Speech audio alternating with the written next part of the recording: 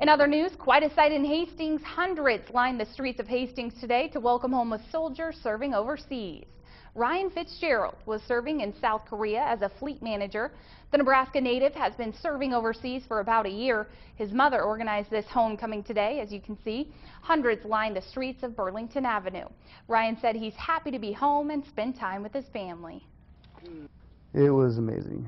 Yeah, it was so surreal. I had no idea what was going on. It was actually very, very cool to see this, the citizens of Hastings that support their troops and everything.